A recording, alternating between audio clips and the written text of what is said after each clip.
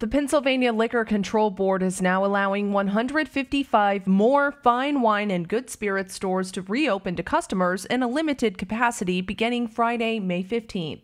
That's the day much of southwestern Pennsylvania will join the northern parts of the state in the yellow phase to open the state. That means starting Friday, 232 fine wine and good spirits stores in 36 counties will allow limited in-store public access. We have a full list in our CBS Pittsburgh article. Katie Johnston for KDKA News.